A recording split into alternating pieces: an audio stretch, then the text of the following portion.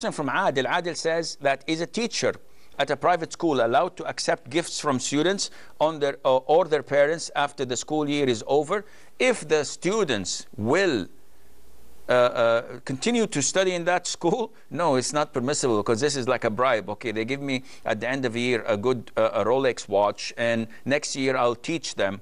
No, I will definitely take care of them next year. But if they're graduating and leaving, yes, it is permissible to take their gifts because there is no conflict of interest. And